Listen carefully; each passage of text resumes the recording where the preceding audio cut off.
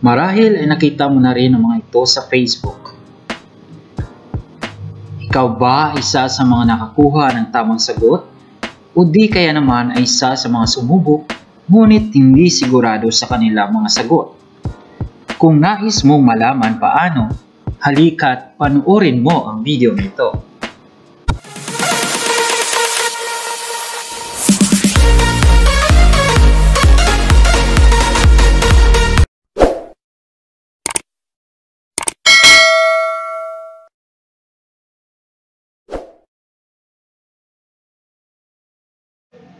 Today, we are going to talk about another important math concept called order of operations.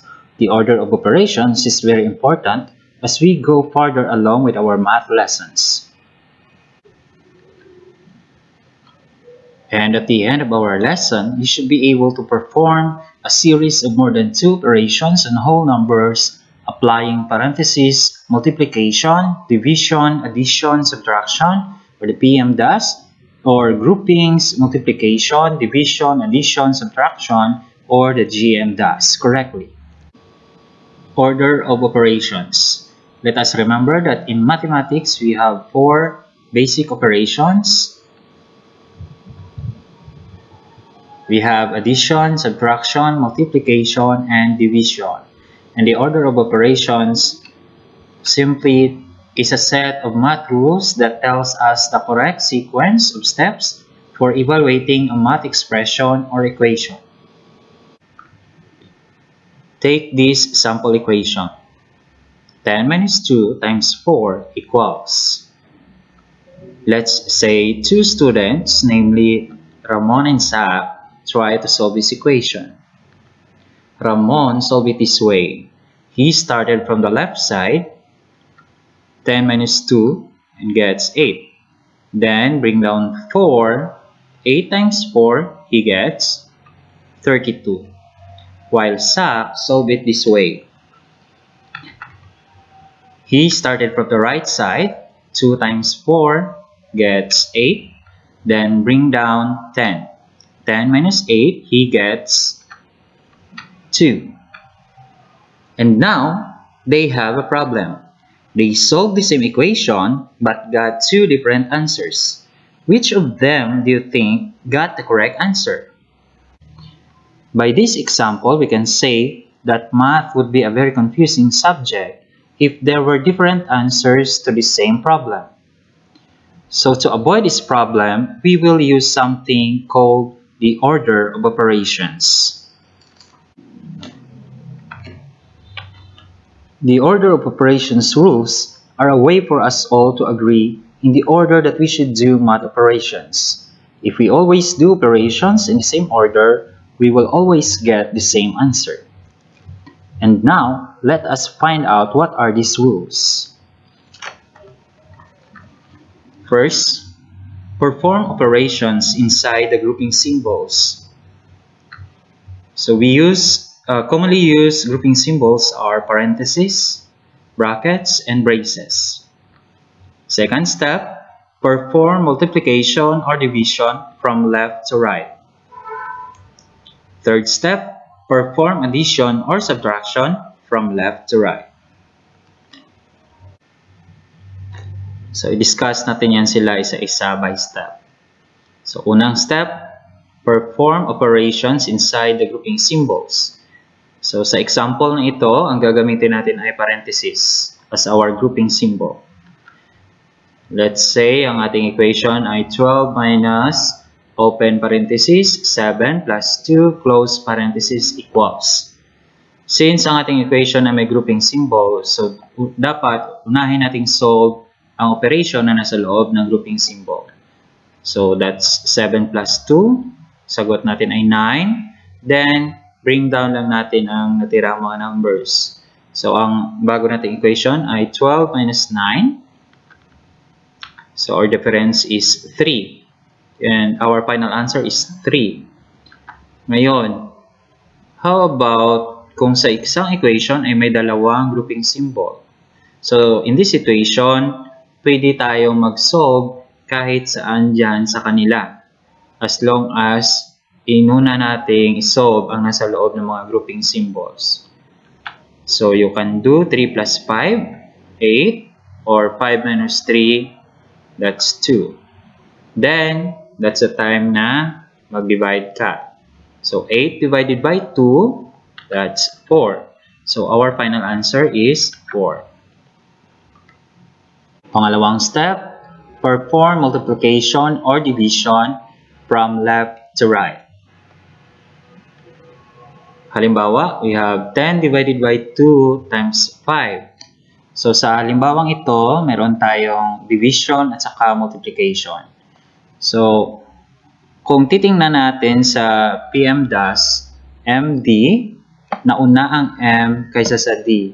Pero hindi ibig sabihin na sa lahat ng panahon or all the time, mauna ang multiplication. Nakadepende yan kung sino sa kanila ang nauna from left going to the right. So dahil sa example natin ito, mas nauna ang division, so we will divide it first. So 10 divided by 2, that's 5. Then, saka natin i-bring down itong 5. So ang bago nating equation ay 5 times 5, and we get 25. And our final answer here is 25. Okay, how about kung sa right naman tayo nagsimula? Halimbawa, so 2 times 5, we get 10. Then, we will bring down 10. At ang bago nating equation ay 10 divided by 10. So, that's equal to 1. And our final answer is 1, which is wrong. So, kapag tayo nag-solve with an equation na kasama ang division at saka multiplication, we should always start from the left going to the right to get the correct answer, and not from right to left, because that is wrong. Ikatlong step, perform addition or subtraction from left to right. So as you can see, again, from the acronym PMDAS, AS. So nauna ang A kaysa sa S. Pero hindi ibig sabihin yan na all the time, mauna ang addition kaysa sa subtraction. Depende yan siya ulit kung sino sa kanilang dalawa ang nasa left side. Halimbawa, 15 minus 12 plus 5 equals. So since nauna ang subtraction, we'll subtract it first. So that's 15 minus 12 equals 3. Then, bring down natin yung 5. So, ang bago nating equation ay 3 plus 5, and that's equal to 8. The final answer is 8. And that's correct. Another example, we have 7 plus 3 minus 8 equals. So, from the left, mas nauna ang addition. So, we will add it first. So, 7 plus 3, we get 10. Then, we will bring down 8. 10 minus 8, that's 2. And our final answer is 2. And that's correct. So, balikan natin ang equation na sinubukang isolve ni na Zach at Ramon kanina. So, that's 10 minus 2 times 4 equals. Gawin natin gabay ito. So, una, isipin natin, mayroon ba diyang grouping symbols? May grouping symbol? Wala. Mayroon ba diyang multiplication at saka division? Multiplication, mayroon. So, we will multiply it first. Dahil mas higher priority siya kaysa sa addition at saka sa subtraction. Since wala namang division, so proceed tayo sa multiplication. 2 times 4, that's 8. Then, we will bring down the 10. Ang bago nating equation ay 10 minus 8. Sunod, since walang division, meron bang addition? Wala. Meron bang subtraction? Mayroon. So, we will subtract it now. So, 10 minus 8, that's 2. And our final answer here is 2. Ibig sabihin, between Ramon and Zach got the correct answer. Let's try to do this together. Given 7 plus open parenthesis 5 minus 3 close parenthesis times 2 equals. Gawin natin itong guide. So una, mayroon ba diyang grouping symbols? Okay, mayroon. So una nating operate ang given na nasa loob ng grouping symbols. So that's 5 minus 3 equals 2. Then bring down ang remaining numbers. So our new equation will be 7 plus 2 times 2. Sunod, meron ba diyang multiplication? Meron. So una nating gawin ay multiply ang 2 times 2. That's 4. Then bring down 7. Meron ba diyang division? Wala. Meron bang addition? Meron. So that's 7 plus 4. 7 plus 4 equals 11. Meron ba diyang subtraction? Wala. So our final answer is only 11. This time, try to solve this equation by your own. The equation is 14 minus 8 divided by 4 plus 2 times 6. So here is your guide. I will give you 15 seconds to solve. Pero kung kailangan mo ng mas mahabang panahon, pwede mong i-pause itong video.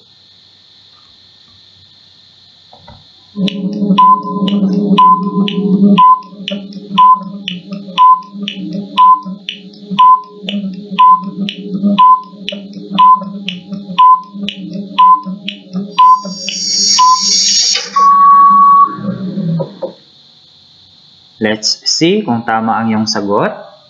Una, mayroon ba diyang grouping symbols? Wala. Meron ba diyang multiplication at saka division? Mayroon. Sino sa kanila ang nasa left side? That's division. So we will divide 8 by 4. 8 divided by 4, that's 2.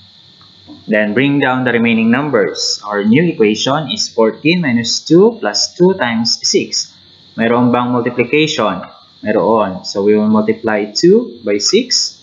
That's 12. Then bring down again the remaining numbers. Our new equation is 14 minus 2 plus 12. So ang natirang operators are addition and subtraction.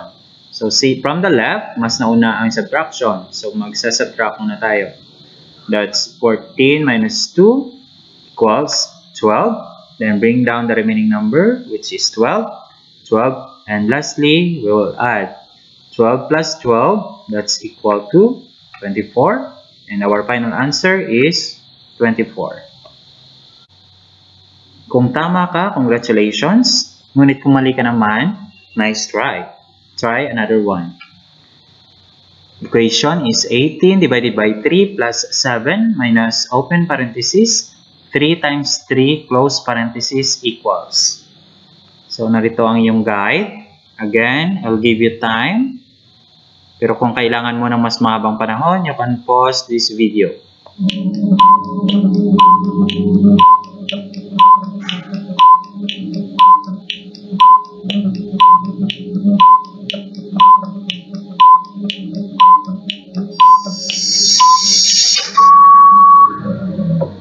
Let's see kung tama ang iyong sagot.